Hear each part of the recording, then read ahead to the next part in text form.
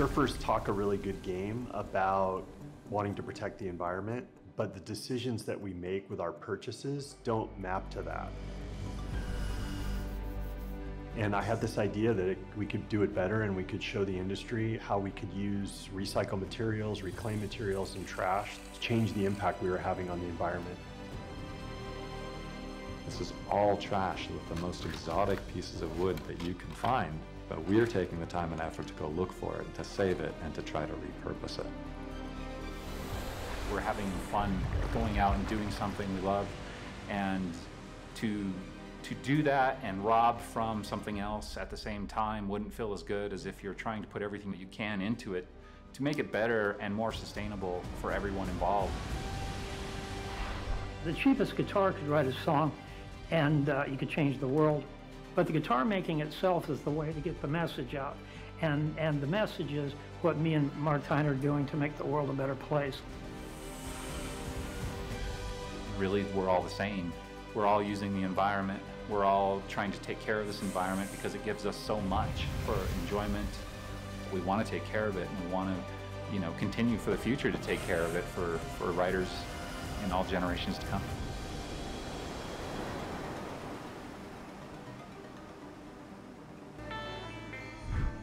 Please welcome David Dennis and Martijn Stiphout of Ventana Surfboards and Supplies.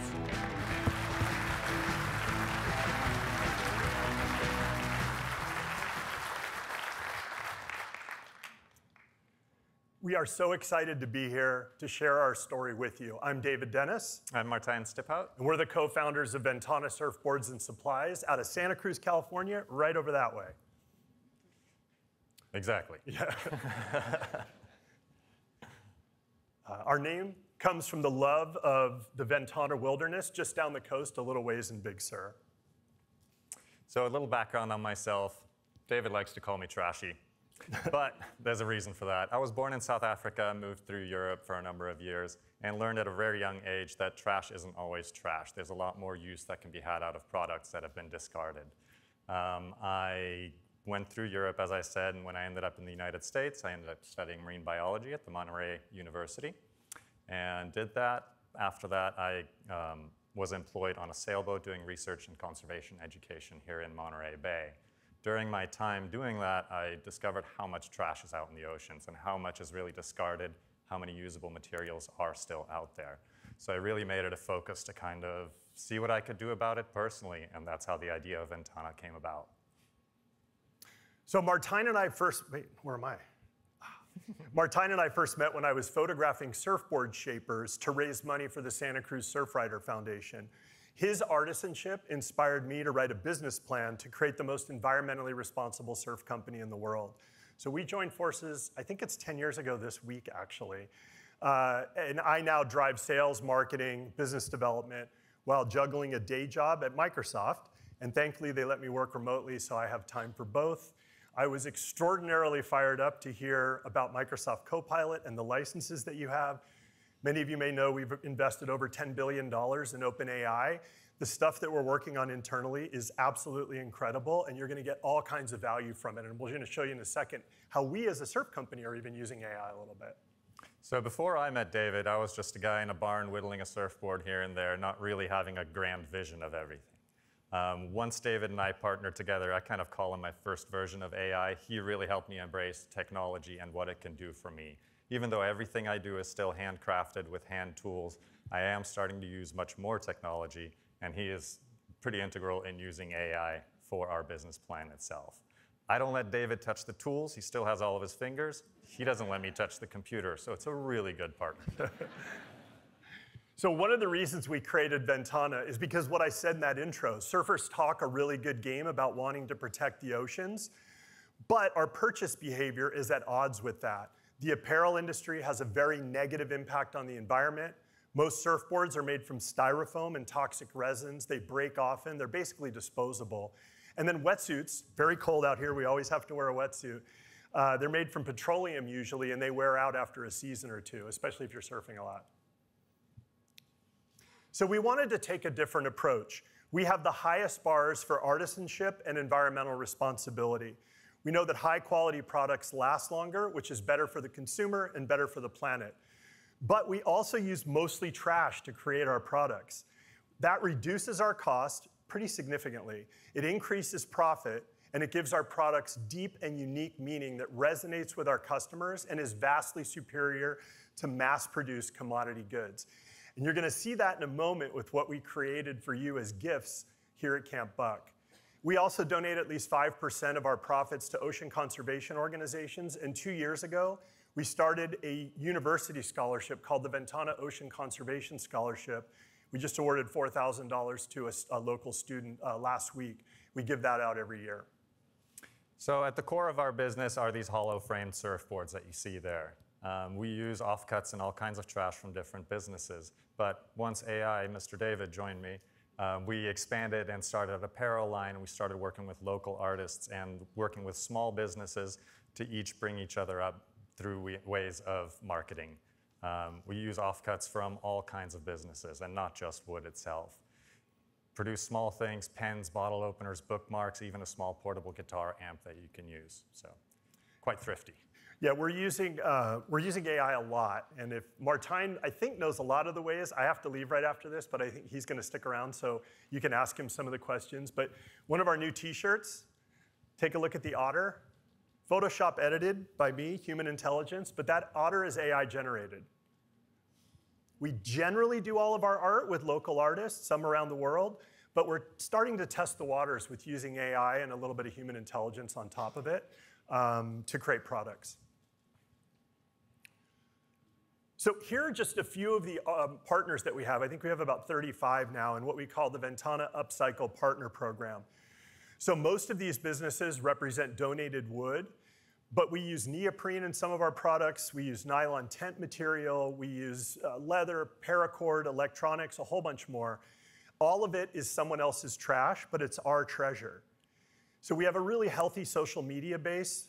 Ventana Surfboards, follow us everywhere and anywhere. Tag us if you're taking pictures. And we've done a good deal of TV and podcasts and radio. And we always promote our partners in all of those contexts more than we even talk about ourselves. The materials are being reused by us, but the partners get marketing value for what would otherwise go to the landfill. So I'll mention some of our favorite partners. This is one of our oldest partnerships with Santa Cruz Guitar Company. Richard Hoover started this business in 1976 and has been building some of the most incredible instruments out there. People the likes of Eric Clapton, John Fogerty, Brad Paisley, they all play his instruments. As you can see in this barrel, there are Honduras mahogany offcuts. Richard realized real quickly that all of their waste products can be somebody else's treasure. So we've been working with him. I go every once in a while when I have the time and the space and collect all their waste. They're using the most incredible exotic wood species in the world. And for me, I like using even the smallest bits. So all these things get to have a new life to themselves.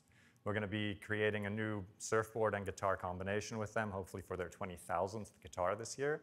So it's really exciting to have access to all these materials that are coveted all around the world.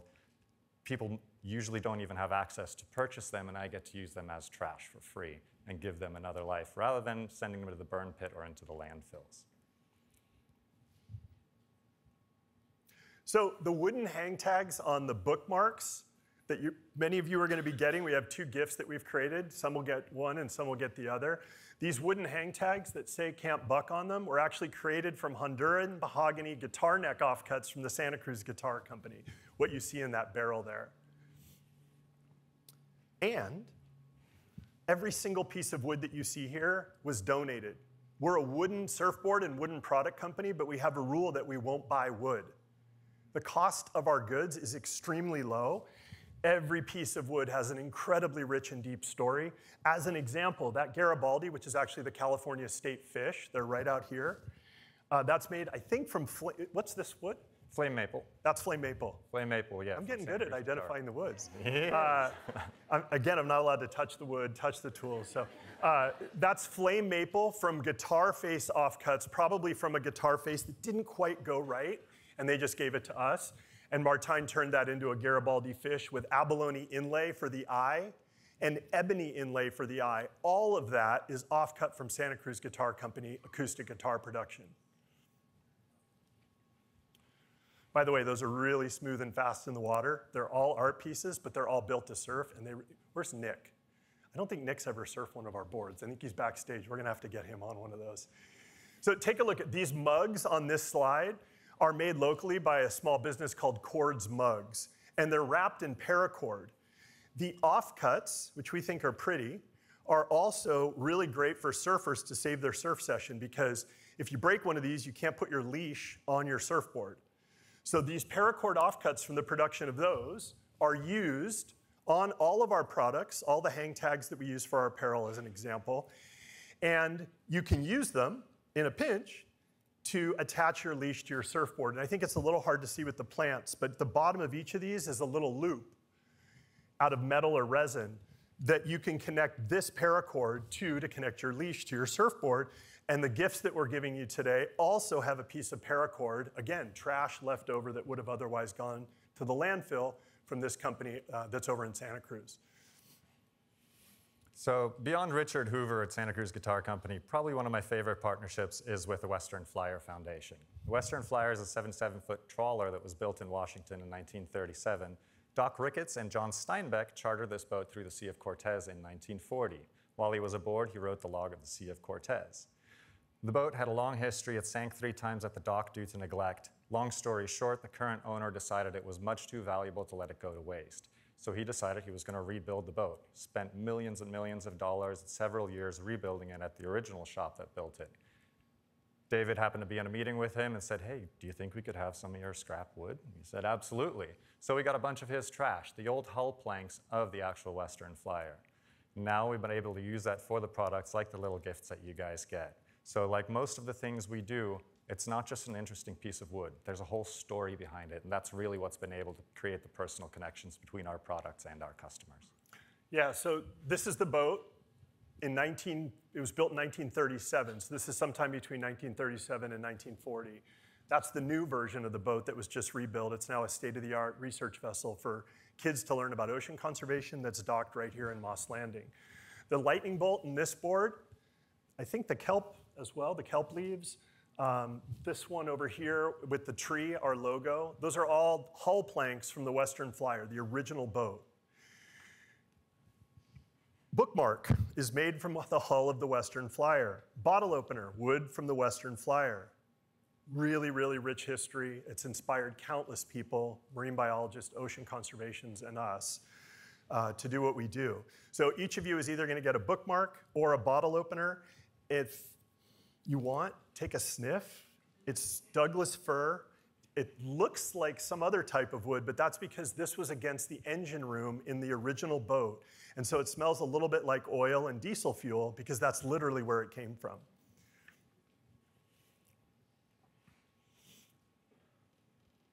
So there's John Steinbeck. I had no idea we were going to be in the Steinbeck room, so that was really cool when we came here and saw that. Our local hero, Nobel Prize winner. This is the log from the Sea of Cortez. You can get it at most bookstores around here. You can get it online. That's the Western Flyer that's on the cover. And this whole book is about the adventure, and you're going to take a little bit of it with you today as a piece of history. So one of the local artists we work with is Andrea Dungelden. She is pictured here in the original boat as it's being rebuilt up in Port Townsend, Washington. And she was also responsible for curating the posters for Camp Buck this year. So it's a really nice local connection to have, bringing all Steinbeck, our business, and a local artist together here. So this is some breaking news related to that sea lion that's in that poster and the t-shirt that you've got here at Camp Buck. I saw this online 2 days ago. It just popped up on my news feed. This is actually international news. This is from a UK paper. There's a stunning beach is urgently shut down due to surprise invasion. That's literally right over here. The sea lions have just taken over. I didn't tell David. I invited them. So do not put one of these on the sea lions. They get to be 800 pounds, and they're 9 feet long, and they can be really vicious. So you did invite them, but we weren't going to put a lanyard on them because, again, I still have all my fingers. So our scale is very small. So it's very easy for us to create most of our products from reused and recycled materials. Obviously, at the scale of Freeman, it's much more challenging. But we were really impressed that a corporation of your size is concerned with their environmental footprint. Where's Lauren Tanner? Hi, Lauren. I had a great discussion with Lauren about your end of show program. She told me about the work of the green team across the local offices. So where's Denver? Anyone here from Denver? So dog toys made from t-shirts left over from an event. I know, anyone from the Orlando team? Cool.